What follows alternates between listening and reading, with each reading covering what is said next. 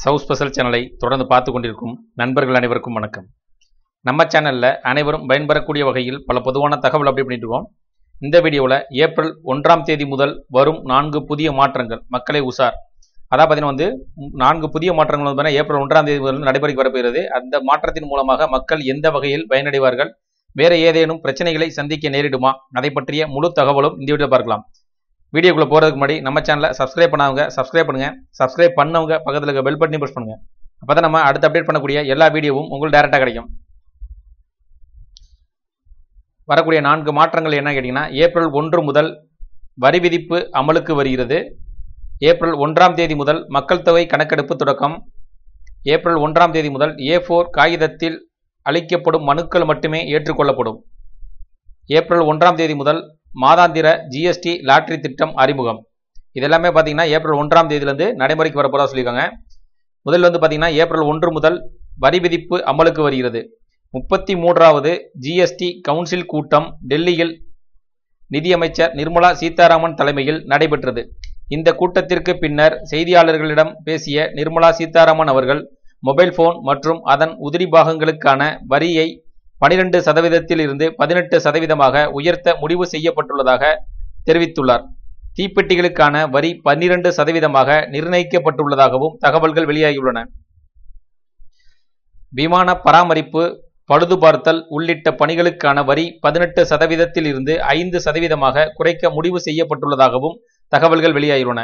இது முழு உள்ளீட்டு வரிக்கடனை உள்ளடக்கியது எனவும் நிர்மலா சீதாராமன் அவர்கள் தெரிவித்துள்ளதாக கூறப்படுகிறது. இந்த புதிய வரி விதிகள் வரும் ஏப்ரல் 1ஆம் தேதி முதல் அமலுக்கு வருவதாகவும், கடந்த GST வரி செலுத்தும் நிலையில் அந்த தொகைக்கு வரும் ஜூலை முதல் வட்டி விதிக்கப்படும் எனவும் நிதியமைச்சர் நிர்மலா சீதாராமன் அவர்கள் தெரிவித்துள்ளார். இரண்டாவது பார்த்தீங்கன்னா ஏப்ரல் 1ஆம் தேதி முதல் மக்கள் தொகை கணக்கெடுப்பு தொடக்கம். தமிழகத்தில் ஏப்ரல் 1ஆம் தேதி முதல் செப்டம்பர் 30ஆம் தேதி வரை மக்கள் தொகை கணக்கெடுப்பு நடத்தப்படும் என தமிழக அரசு அறிவித்திருப்பதாக தகவல்கள் வெளியாகியுள்ளன.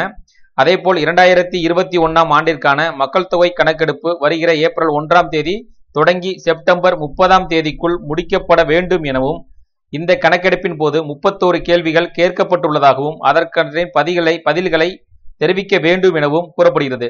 அதாவது மக்கள் தொகை கணக்கெடுப்புகள் பார்த்தீங்கன்னா முதல் கட்டமாக வீடுகள் கணக்கெடுப்பு எடுக்க போவதாகவும், வீட்டில் உள்ள பொருட்கள் அதே போல நம்மளுடைய குடும்ப உறுப்பினர்கள் சம்பந்தமாக முழு தகவல்களும் சேகரிக்கப்படுவதாகவும், 31 கேள்விகள் அடங்கிய கேள்விகள் பார்த்தீங்கன்னா அந்த மனுக்களில் உள்ளதாகவும் அவற்றை கேட்கப்படும், அதற்கு மக்கள் தெளிவான பதில்கள் தர வேண்டும் அப்படின்ற மாதிரி தெரிவிச்சுக்காங்க.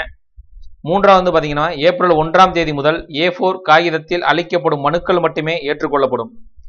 இரு பக்கங்களும் அச்சடிக்கப்பட்ட A4 அளவு காகிதங்களில் அளிக்கப்படும் மனுக்கள் மட்டுமே ஏப்ரல் 1ஆம் தேதி முதல் ஏற்றுக்கொள்ளப்படும் என்று உச்சநீதிமன்றம் அறிவுறுத்தியுள்ளதாக தகவல்கள் வெளியாகியுள்ளன. நிர்வாகத்தில் ஒரே அளவிலான காகிதத்தை பயன்படுத்துவது, காகிதங்களின் பயன்பாட்டை குறைப்பது, சுற்றுச்சூழல் பாதுகாப்பு ஆகியவற்றை கருத்தில் கொண்டு தரமான A4 அளவு காகிதத்தில் மட்டும் மனுக்கள் அளிக்கப்பட வேண்டும் என்ற நடைமுறையை அறிமுகப்படுத்த உச்சநீதிமன்றம் முடிவெடுத்துள்ளதாகவும் கூறப்படுகிறது. நான்காவது பார்த்தீங்கன்னா ஏப்ரல் 1ஆம் தேதி முதல் மாதாந்திர GST லாட்டரி அறிமுகம். அதான் பார்த்தீங்கன்னா இந்த மத்திய அரசு கொண்டு வரப்படும் GST லாட்டரி திட்டம் ஏப்ரல் 1ஆம் தேதி முதல் நடைமுறைக்கு வரதா சொல்லியிருக்காங்க. GST வரியுடன் கூடிய பொருட்களை வாங்கும் போது விற்பனையாளர்கள் கொடுக்கும் ரசீதுகளை பொதுமக்கள் கேட்டு வாங்க வேண்டும் என்பதை ஊக்குவிப்பதற்காக இந்த புதிய திட்டம் அறிமுகப்படுத்த போவதாகவும், சரக்கு மற்றும் சேவை வரி லாட்டரி திட்டத்தை ஏப்ரல் 1ஆம் தேதி முதல் அறிமுகம் செய்ய முடிவு செய்யப்பட்டுள்ளதாகவும் தகவல்கள் வெளியாகியுள்ளன.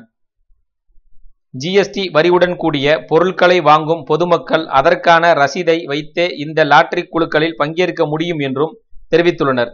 இதில் பங்கேற்பதற்கு குறிப்பிட்ட தொகைக்கு பொருட்கள் வாங்க வேண்டிய என்ற நிர்ணயம் செய்யப்படவில்லை என்றும் தெரிவித்துள்ளனர். அதாவது குறிப்பிட்ட தொகை பார்த்தீங்கன்னா தொகை நம்ம வாங்கினால் மட்டுமே, பில் ரசீது வாங்கினா மட்டுமே இந்த GST குழுக்களை கலந்து கொள்ள முடியும் அப்படின்ற மாதிரி எது கட்டுப்பாடு இல்லை. அதனால இந்த GST திட்டம் மூலமாக நம்ம வாங்கக்கூடிய ஒவ்வொரு பொருட்களும் கணக்கில் காட்டக்கூடிய சூழல் உருவாகும். அது மட்டும் இல்லாமல் பார்த்தீங்கன்னா இந்த திட்டத்தின் மூலமாக தொகை பார்த்தீங்கன்னா இவ்வளவு தொகை நிர்ணயிக்கப்படுகிறது, அதன் குழுக்கள் முறை எவ்வாறு இருக்கும் என்பது பார்த்தீங்கன்னா நம்ம ஏப்ரல் மாதம் நடைமுறைக்கு வந்த பின்னர் முழு தகவல் நமக்கு தெரியும். அதே போல பார்த்தீங்கன்னா ஏப்ரல் 1ஆம் தேதி முதல் A4 காகித சீட்டில் மட்டுமே மனுக்கள் கொடுக்கப்பட்டால் மட்டுமே ஏற்றுக்கொள்ளப்படும் அப்படின்னு தெரிவிச்சுக்காங்க. அதே மக்கள் தொகை கணக்கெடுப்பில் 31 கேள்விகள் அடங்கிய கேள்விக்கு தொகுப்பு கேட்கப்படும். அவற்றை மக்கள் சரியான முறையில் வீடுகள் சம்பந்தமாக, அதே மாதிரி மக்கள் வீட்டில் உள்ள உறுப்பினர்கள் சம்பந்தமாக கேள்விகளாக இருக்கும் ஒரு மாதிரி தெரிவிச்சிருக்காங்க.